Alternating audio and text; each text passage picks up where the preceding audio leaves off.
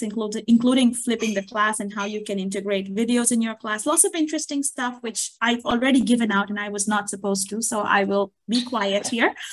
This session is being recorded, so you will have a copy recording of the session for you to look back. Also, you will be receiving a certificate of participation.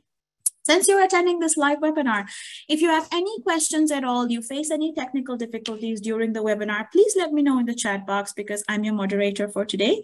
Equally, we want to keep this as interactive as possible, as engaging as possible. So make sure you use the chat box, interact with the presenter.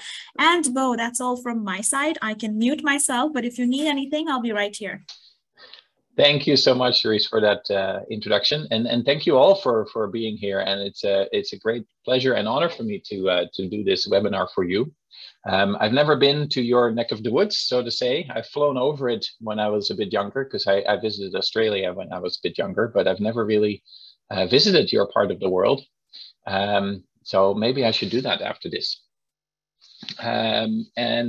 Someone would like to change his name. I will leave that up to Sharish. So let me just tell you a little bit about myself and then dive right into the things that I wanted to cover with you. And I'm going to do that in a relatively, I hope, interactive way. So that also, of course, depends on you, the participants who have to interact with me. And I have a couple of tools for that. So let's see if we can get those all working here today. So here's a picture of me. So you have an idea of what I look like. I'm a typical large Dutch person, almost 2 meters tall. And yeah, been living in the Netherlands for most of my life, but not all of my life, as you'll see here in a minute. So I did a master's at the University of Amsterdam in econometrics, rather mathematically based. And then I did my PhD in Utah. And that's so I lived in the United States for 4 or 5 years. In Utah, in Salt Lake City, did my PhD there, and then I came back to the Netherlands and joined Nijrode Business University, where I'm broadcasting from right now. Nijrode is a very small and only private university in the Netherlands. All universities are government, basically government owned, but we are a private university and we are only a business university. And I've basically, since I joined Nijrode, I've been an advocate of online anything, anything from teaching to testing. I've also, right when the pandemic started, I did some webinars for McGraw Hill on online testing and all the pluses and minuses there. Before the pandemic hit, I was already very much an advocate of doing things in a blended way. So not only in the classroom, but also online. And now, of course, most of us have a lot of experience or a lot more experience with teaching online than we used to.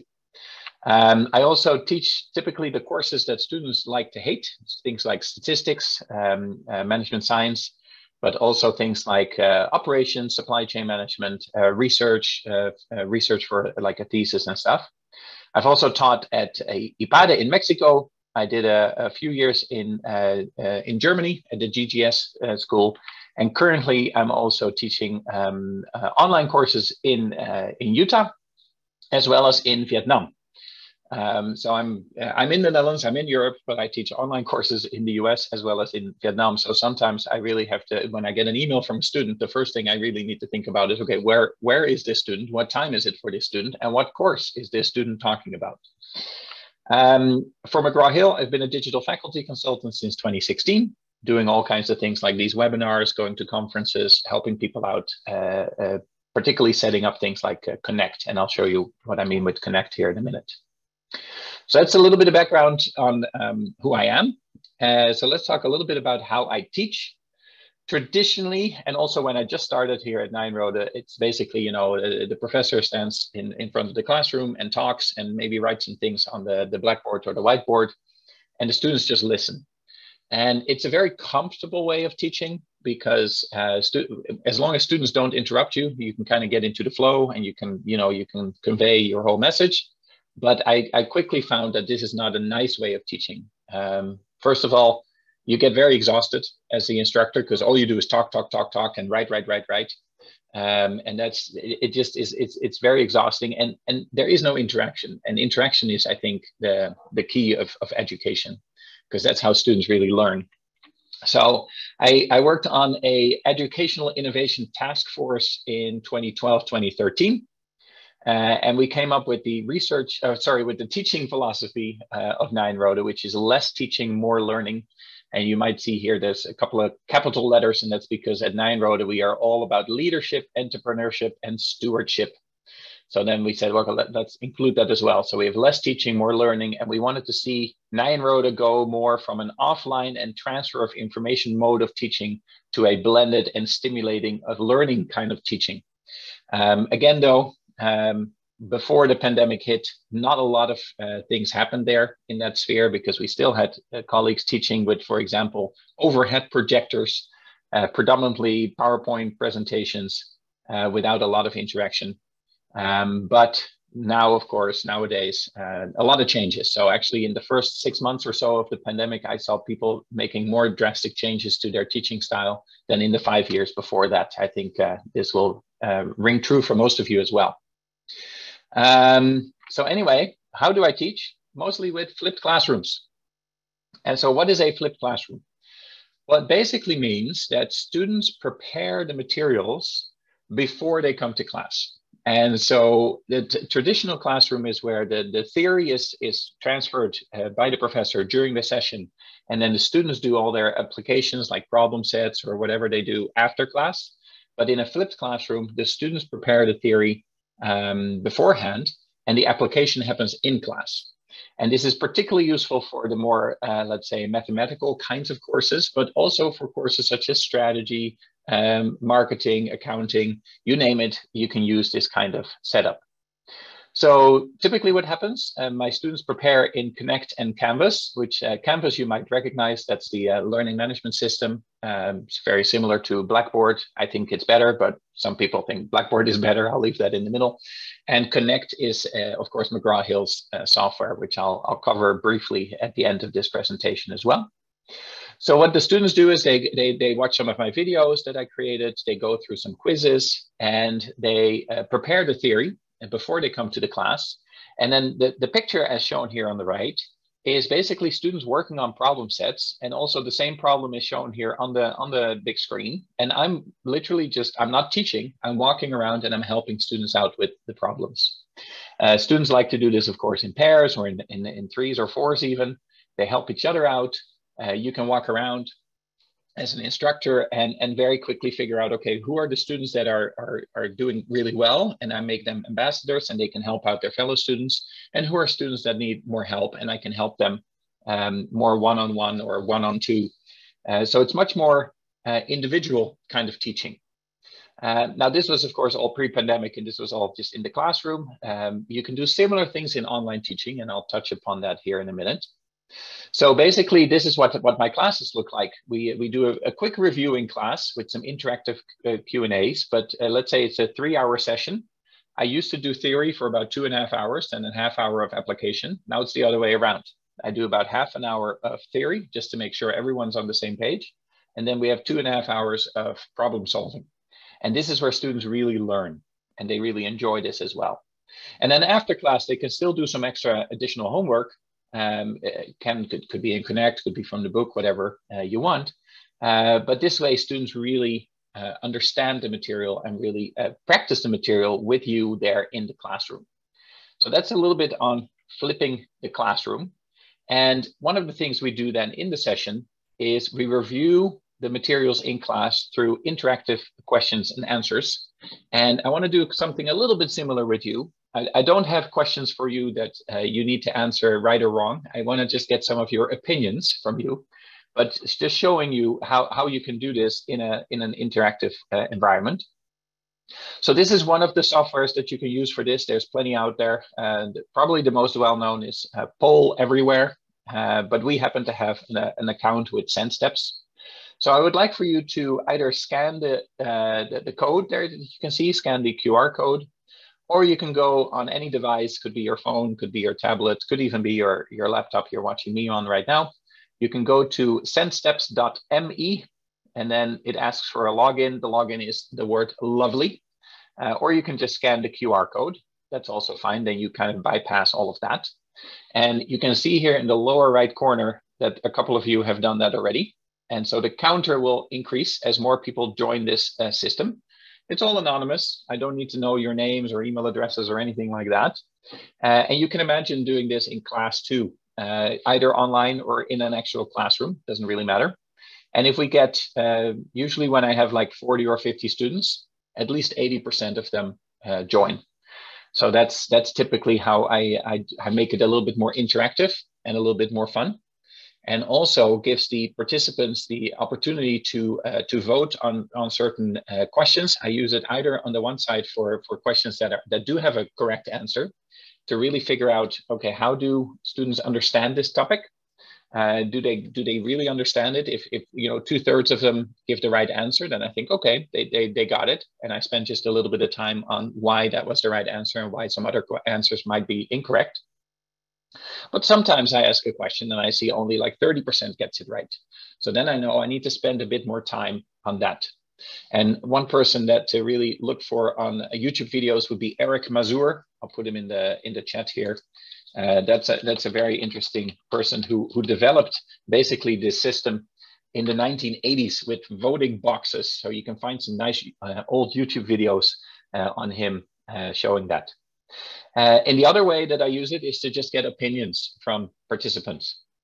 Now I see that we have 5 of you who dared to join this system. That's not a lot because I know there's more of you in the meeting.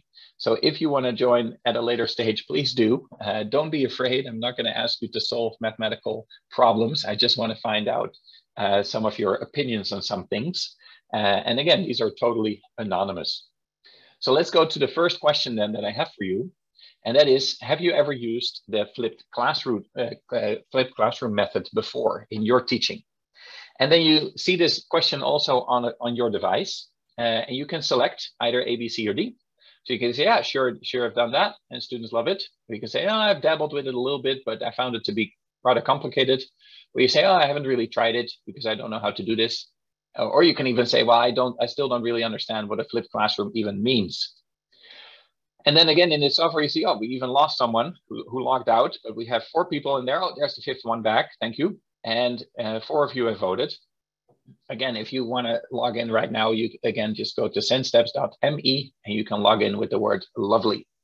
Let's see if we can get that 5th person to vote. There it is. 5 people have voted at least. So let's see how this works then, because on the very next slide, we see your responses. Okay. So it looks like of the 5 people who voted, 3 of you say, yeah, I've done flipped classrooms before and students really like it. And 2 of you say, I haven't really tried it because I don't know how to do it. Okay.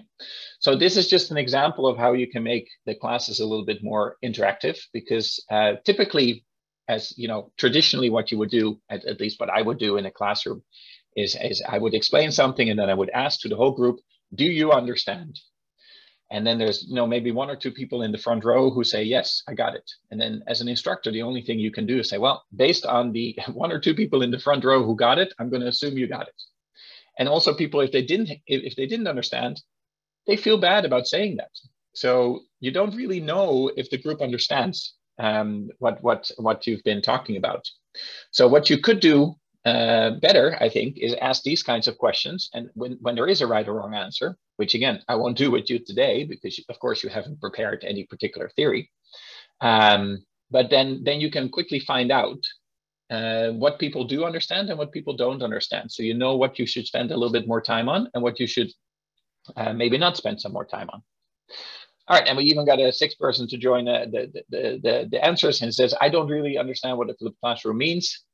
So again, that's just where basically rather than you as an instructor doing the theory and then the students at home afterwards doing the application through, for example, problem sets, is that the students prepare the theory on their own beforehand, and then then you do the application with them in class.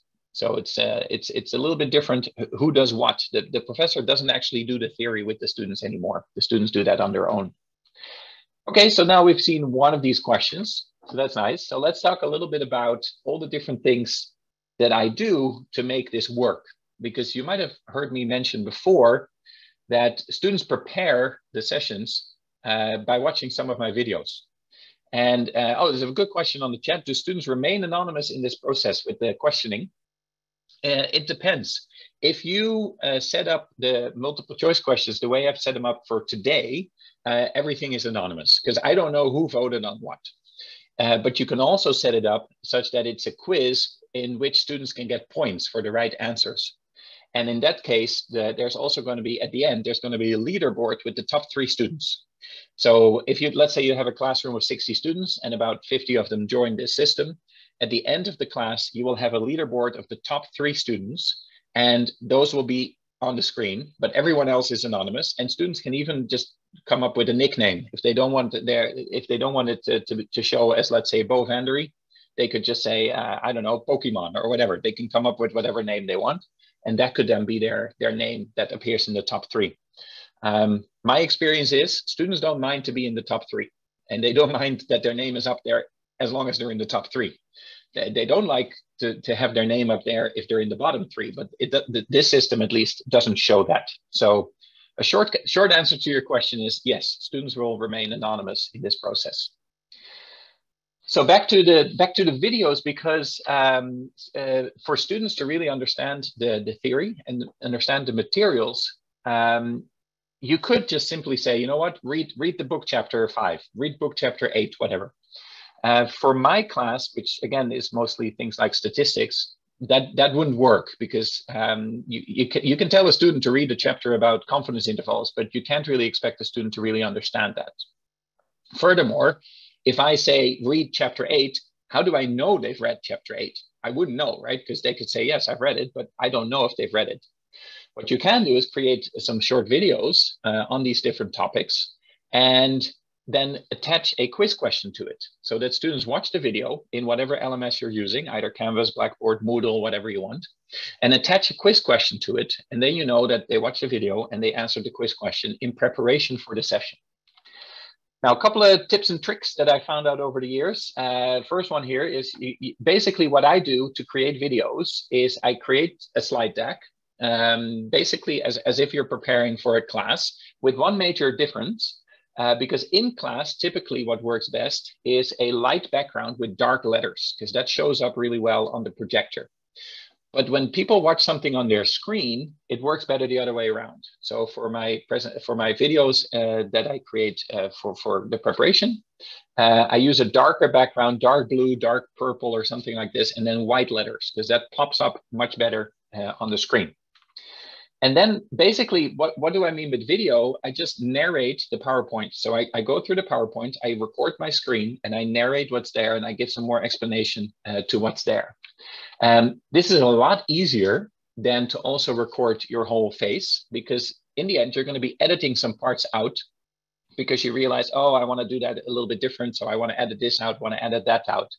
And if you've recorded your whole face and you want to edit out something, then in the final version, your face keeps jumping left and right. So that's why I just narrate it. And I do include questions and what I would call hooks. So here's just an example. So here's a slide of one of my videos that I'm editing right now. And you see down here, this is a software, Camtasia, in which you can edit. And down here, you see all the audio. And you see also me in there. And you see also me down here. And basically what I do in my videos is every minute or two, this person shows up and you can see it's me, but I refer to that person, in my case, as the lovely assistant, which is also why you logged in with lovely. And the students then also, from now on, all my students always refer to me as the lovely assistant. They say, oh, look, it's the lovely assistant. And that's something that's called a hook. It hooks the students in and it draws their attention to certain things.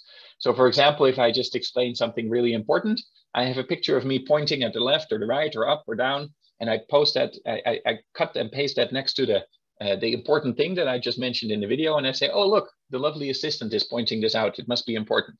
So something that really hooks them in. I've seen colleagues, for example, do videos where their dog is in the video. I've seen colleagues do these where they show vacation pictures in the videos, or whatever they do. But every minute and a half to 2 minutes, something needs to happen that restarts the brain, because nowadays with younger students, they're engaged for about a minute and a half, and then they're gone. So you have to really draw them in every little bit, every minute and a half or 2 minutes. So then in the end, after you've narrated the presentation, you can edit the video and you can post it. Again, I use Camtasia as my screen recorder and editor, but there's many other software things out there as well. I also include moving elements, arrows that fly through the screen, everything like that to draw their attention again. Then I post those in, as I mentioned, in Canvas, or again, you can use any software LMS that you want, of course, and I attach a quiz question to it.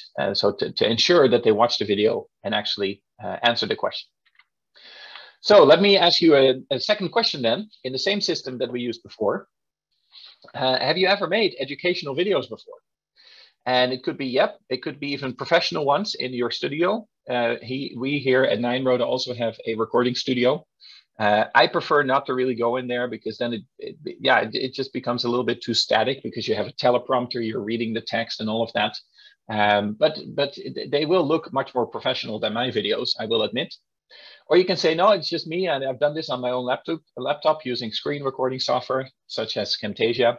Or you say, no, I've never made videos because that's a lot of work. So again, yes, and Sharice is saying, how can you participate? And it's also shown here at the bottom of the screen. You can just go to sensesteps.me and log in with Lovely. You can still join. But I see we have our traditional 5 people, and they're thinking about answering this question now. So let's give them another minute to do that. And it's totally anonymous. I'm just curious to hear how many of you have done this before. And there we have our 6th and 7th persons. Good, good, good. So we have some more people joining. Very nice. And let's see what you guys have done in the past. Have you made videos or not so much? I will say it is a lot of work to do these. I've made probably about 200 videos by now, and each video is only about 5 or 6 minutes, but it takes me about 2 or 3 hours to make. All right, so let's see what you guys have voted. There you go. So one of you have actually made some professional videos in the studio at the university. That's very nice. That's very cool, and those can be very good also for online MBAs and stuff like that.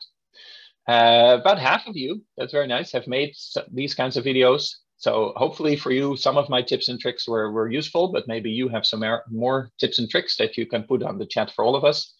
And a couple of you said, no, that's just too much work. And I will agree, it's a lot of work.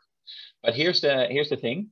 If you create them well, and you spend the additional time on them to make them well, then you can use them for at least 5 years. I'm still using videos that I recorded in 2014. So that's 8 years ago. I've also made new ones. I've certain ones that I look back and I say, I can do better now. I can make this a better message. Actually, the whole first generation of videos that I created, I threw out because I made them much too long. I made them like 25 minutes, 30 minutes, much too long. And also I made a very classic mistake, and let this be maybe my final tip on creating videos to you. I made the classic mistake of including things like page numbers and figures from the book where I said, this is figure 8.1, because then of course, at some point there's a new version of the book that comes out and the page numbers are all different and the figure numbers are all different. So what I've done instead now is I make videos on topics, not on chapters, just on topics. And I make sure that I don't include figures or things or page numbers from the book, just so that when there's a new version of the book that's coming out, I don't have any problems. I can keep using my own videos. Okay, so let that be maybe my final tip on this. And again, if you have more tips and tricks from your side, just pop them on the chat. So then how do I incorporate that? This is just a quick picture again from Canvas learning management system. So how do I integrate these videos? So I have the video here. Oh, and there's a question: what's the difference between SenSteps and polls in Blackboard? I don't think there's a big difference. I'm not 100% familiar with polls in Blackboard, but it's basically similar to the what I'm using. But I do think that SenSteps and also things like Poll Everywhere, which I also will put here. Also check out Poll Everywhere. That what's nice about them is that they are fully integrated in your PowerPoint presentation. So in Blackboard or Canvas, the students can do things at their own time in preparation for sessions and things. But this one you can do in real time with them during a session. But it might be that polls in Blackboard can do that as well. So if you're familiar with that, just use that. But then how again do I incorporate the videos in their preparation? So I have a video here on a chapter. They can read about the chapter. They can read about an appendix. They can watch the video. This is typically a video of like maybe, I don't know, 6-7 minutes. And then there's a question attached to it. And you can make this a multiple choice question or some kind of closed question that gives them the opportunity to get some points, because of course students will only do things for points, for credit. And in my case, what I've done is the preparation grade is 15% of the course grade. And that's a percentage that came out of about 3 years of experimenting. So the first year, I attached no grade to it. And then I found that about half the students just simply don't do it. Then I attached a grade of 20% to it, and everyone does it. But since this is relatively easy and students also share the outcomes with each other, the average grade for this is like 95% or even higher. And if that's weighted at 20% of the final grade, that's a little bit high. And so people got quite high grades, overall grades. So then I lowered it a little bit. Actually, I tried 10% also. And then again, students didn't do it because they thought, 10%, that's not enough. But 15%, they do it. And it also doesn't influence the final grade too much. And there's another good comment on the chat that Nearpod is a nice application to engage students in a survey or do some kind of interactive PowerPoint. I'm not familiar with Nearpod, but I can imagine that it does something similar to what I'm doing with Ascend Steps. Very nice. Thank you, Aseminu, for that comment. All right, so let's see. And of course, in any kind of LMS like Canvas or Blackboard, you can add feedback to each of the questions. You can, and I typically let students take the quiz twice, and then I keep their average score. That's also so they can learn from their mistakes. And recently, I've also basically switched to algorithmic questions, or in Canvas called formula questions, because the multiple choice questions, I found that students just share the right answers with each other. So I use algorithmic questions with different numbers for everyone so they can share the method with each other, but not the answer with each other. Just again, making sure that students learn from the experience and not just learn from how do I share the answers and just fill in the right answers. So then the question is, okay, COVID hits, we have to teach online, like we're doing this kind of webinar right now. Has my teaching changed a lot? Well, actually, not really. I still teach more or less in the same way as I used to. Again, now in the Netherlands, we've gone back to classroom teaching, but also when I was doing online teaching, I teach more or less in the same way. Students prepare, I do a quick review during the session, and then it's problem sets. But of course, there's some differences. Very simply, I cannot walk around. So for that, I use the chat instead. I also use, for example, breakout rooms a lot, where you put the students in smaller groups and have them work on problems. And then I go by each breakout room. So I give them, let's say, half an hour to work on a problem set. And then maybe I have 12 groups. So then I visit 2 or 3 minutes. I visit every group just real quick to see how are you doing? Do you have any questions? You cannot really see what students are doing as well as, as in the classroom. So I also very often would say to a student, well, can you share your screen and see so that we can all see what you're doing? So I do that as well. Students, it's hard for students to help each other out unless you put them in the breakout rooms.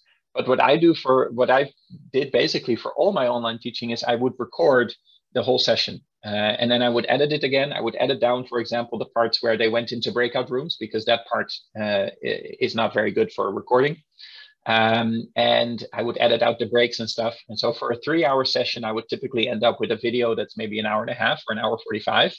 And I would post that in Canvas or Blackboard so the students can see what we've done. And you can also, it's kind of hard to see who is struggling. I think we're all, as instructors, if you have a classroom, even with 50 or 60 students, you get kind of scan the room, and in just about 2 or 3 seconds, you can see the 4 or 5 students who are just totally not paying attention, and the 4 or 5 students who are struggling, and you can help them out. But again, for this, I would ask a lot of questions. I would have them do the Ascend Steps questions. I would ask questions that they would answer on the chat, etc., etc. And as mentioned, there's some advantages. For example, I would record the sessions and I post this. Students love this. In fact, one of my classes, one of the first classes that I taught during the pandemic, which was fully online because we were not allowed to go into the classroom here in the Netherlands, was the highest rated course of all courses over the last 20 years. Because students really appreciated the fact that everything was recorded, everything was posted, everything was shared. And I also found that the chat actually allows for more student interaction. And I'll have a quick video of that here in just a minute, where I show that. And then also by using software such as McGraw Hill's Connect, it basically allows the students to have a little bit of a break. For example, if I tell them you get half an hour now to work on this in your breakout room, students also take that time, rightfully so, to say, oh, let me just get a drink, maybe go to the restroom, and then I'll be back, because that's the part of the time that they can work on it, but they can also decide to maybe just, have a quick chat. So I also found some advantages for online teaching. And now that we are back in the classroom here, I try to marry the both and take the best of both worlds. So let me ask this then. I think I know some answers already. For example, from Asamenu, who has used Nearpod, and from Khalid, who's used polls in Blackboard. Have you ever used interactive questions before in your sessions? So probably a few of you will say, yep, that's fun. It makes the class more interesting. Some of you might say, well, I've tried, but it never really clicked for me. I never really got out of it what I wanted to get out of it. Maybe some technical difficulties, or maybe just that students were not really participating or anything like that. Or maybe you say, well, I'm aware of this now that you've shown me, but I've never really tried it before. All of those are, of course, possible answers. And maybe your answer is not really up there. Just pick the one that's closest to what your answer would be. And I see I got 2 people voting so far out of the 5 of you, or 6, 7 that are in the system. So let's give the others just another moment to pick the choice that fits them best. And already maybe one tip, when I have a classroom of, let's say, 50 students, and I have about 45 of them in the system, if you find on the very first question that students are not really participating, then I just leave the question up. I say, you know what, we have 45 of you in the system.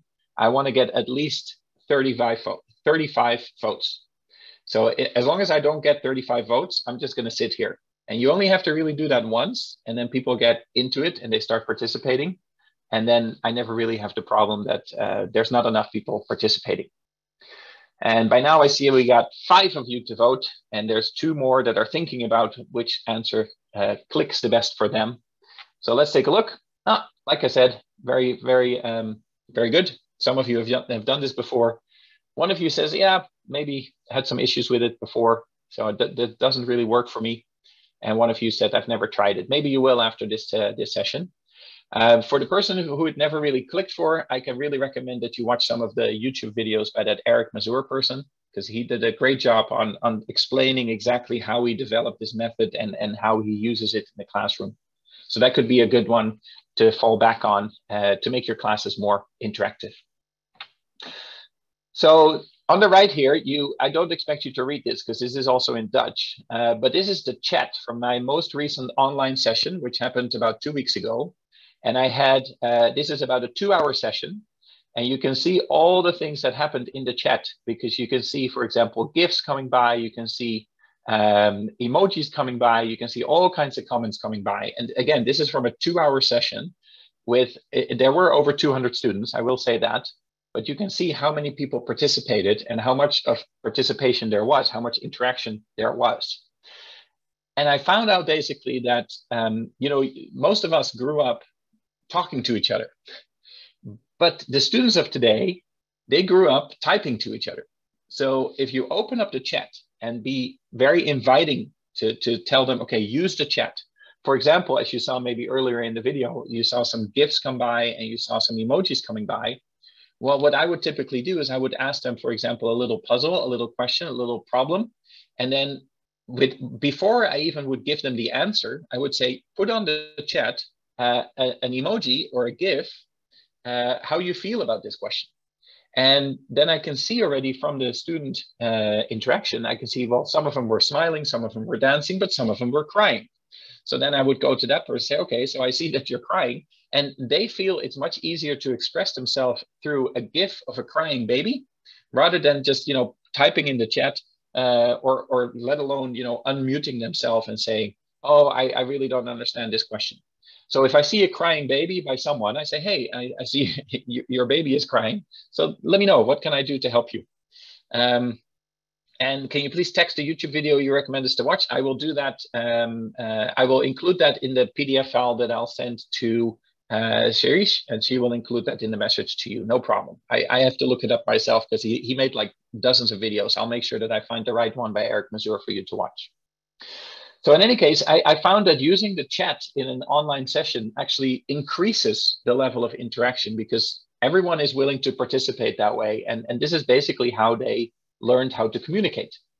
So a couple of tips and tricks here. I would start by asking some very simple closed questions. And just to give you a very simple example, on this first session I gave to them 2 weeks ago, it was on statistics, it was on probabilities. And I would say, for example, if we consider all the possible probabilities for a particular experiment, like flipping a coin or rolling a dice, just a simple experiment, and if we add up the probabilities for all the different possible outcomes, what would then be the answer? And of course, everyone on the chat goes 1, 1, 1, 1. And it's easy, right? So 1, 1, 1. So earlier in this chat, you might have noticed there were like 20 or 30 people typing 1. And that already draws them in. So ask some simple, closed questions such as 1 or 2, yes or no, blue or red, or something like that. And then you can make it a little bit more interesting, a little bit more interactive by asking for personal views or asking some right or wrong questions as well. And as I mentioned already, ask for emojis and GIFs. Give them a small assignment, give them a small puzzle, give them a small problem set, and ask them to express their feelings through a GIF or an emoji.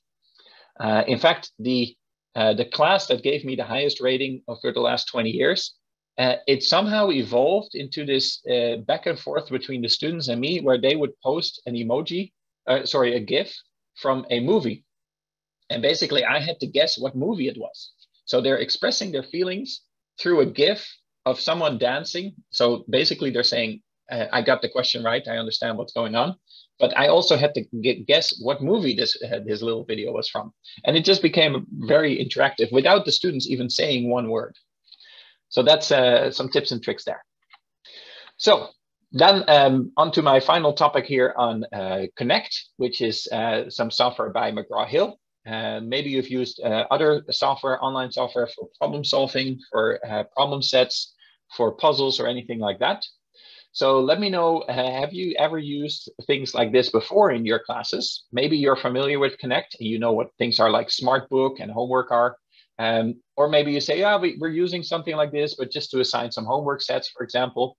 Or you say, oh, I just use it to share PowerPoint slides. Or you say, nah, we just have Blackboard or Canvas, you know, the typical LMS, and that's all I need. I don't need additional software such as Connect on to entertain my students during class.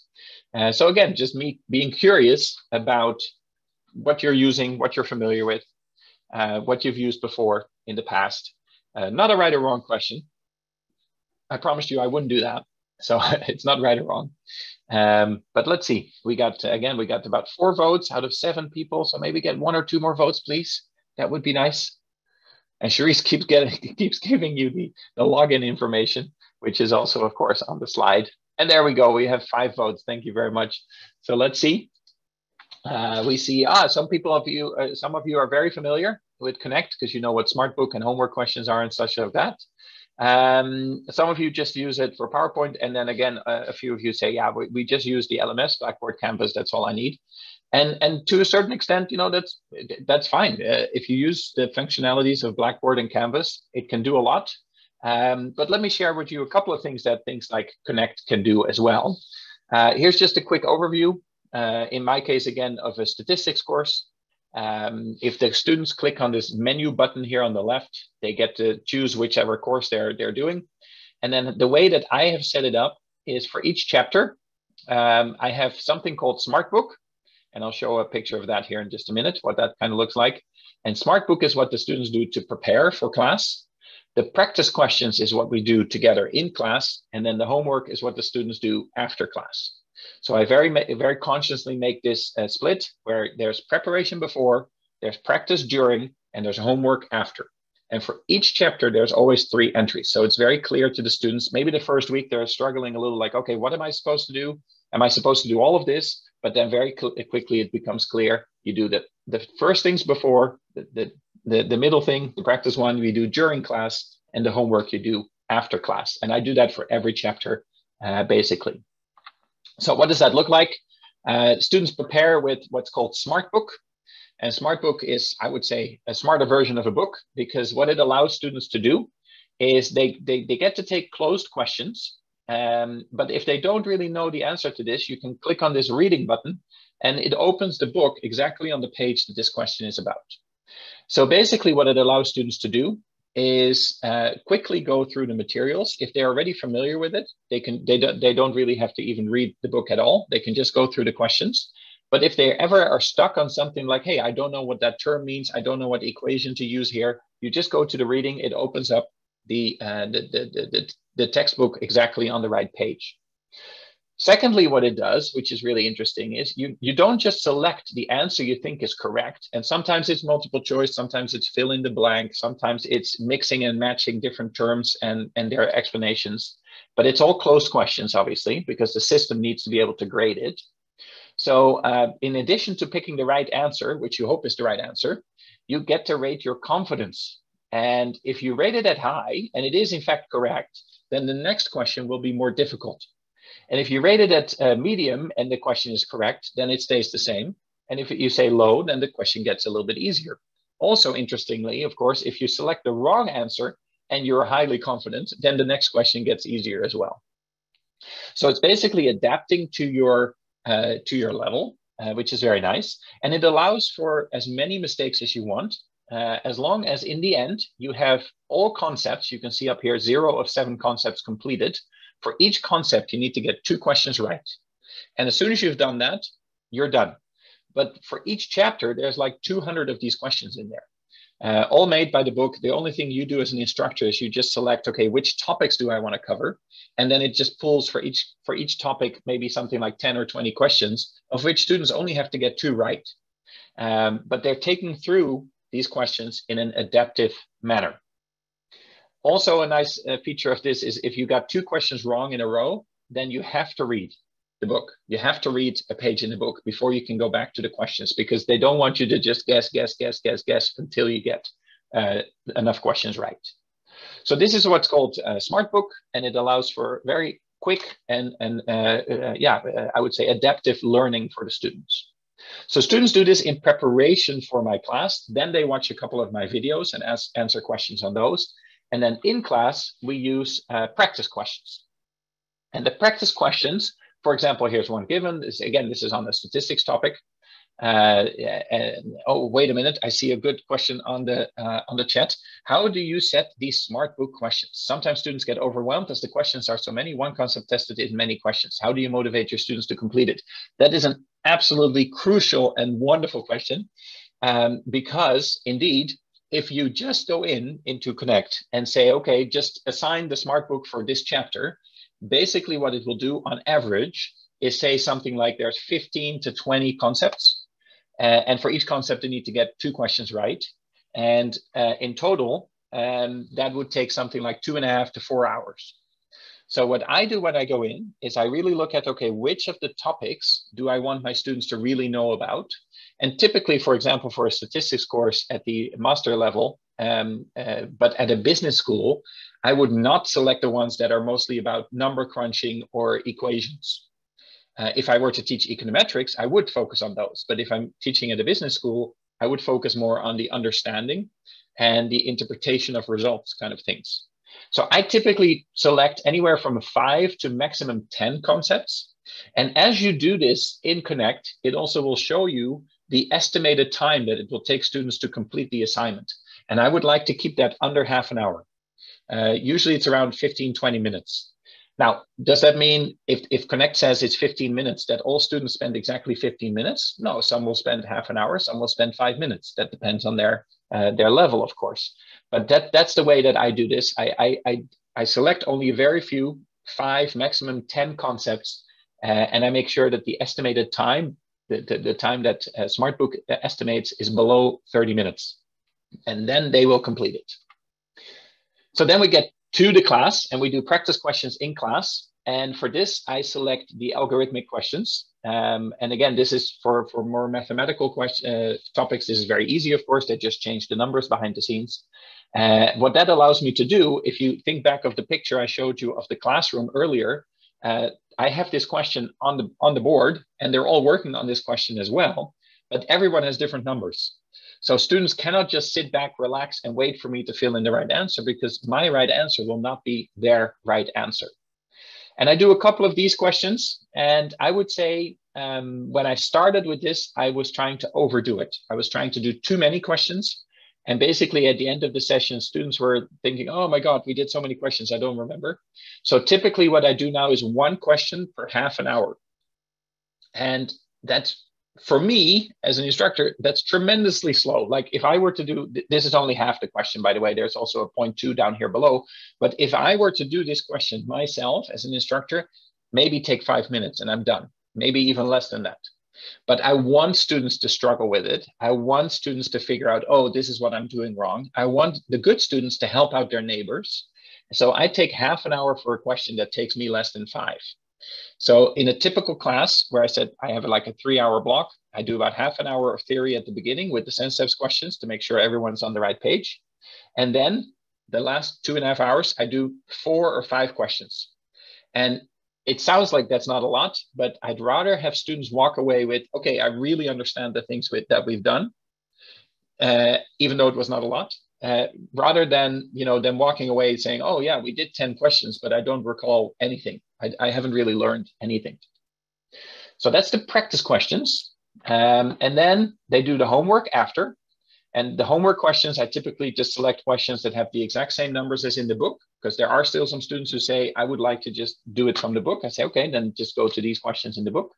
But what I will do in Connect is I will scramble the order of the questions within the chapter, because I don't want them to know when they're reading the question that, okay, this is from 4.1, this is from 4.2, this is from 4.3. So I scramble the order of the questions.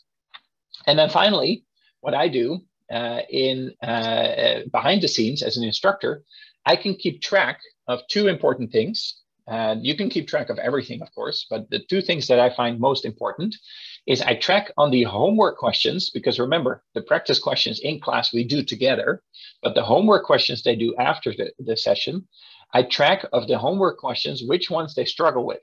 Now, clearly, in this case, you see 3 questions here, and you see the percentages that they got in the first attempt and also the final attempt. These questions I'm fine with. As long as they score over 80%, they're fine with it. But there's also occasionally a question that maybe scores like a 50% or even lower. And those are the questions then that I spend more time on, either in an additional session, like an additional tutorial, or maybe I make a video on it, or maybe I just post the solution in Canvas or whatever, but I spend more time on the questions that they struggle with. The second thing that I keep track of is something called the online engagement indicator. And that is a combined score in Connect that tracks how well students are doing, but also how much they're doing. So it's a weighted average of how many times they log in, how many pages they watch, how many questions they do, and to what extent they do them correctly. And I wrote a white paper on this together with McGraw Hill. And one of the results then from that white paper is that I can mix and match the online engagement indicator from the students with their exam results. And that's what this graph is showing.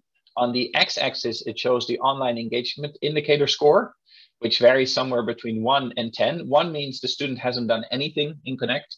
10 means they've done everything in Connect. And then on the y-axis, it shows the exam grade. And for me, in the Netherlands, we grade exams between a 0 and a 10. And also important to mention is that a 5.5 is a pass. So if you have a 5.5 or 55%, then you've passed the class with the lowest possible grade, but you've passed. And if you have a 10, then you're basically perfect. Now, of course, we see a wide spread in these dots because students come from all kinds of backgrounds. They have, males and females, internationals, Dutch students, people coming from a trade school, people coming from an academic previous education, people who have done statistics a lot, people who have not done statistics a lot.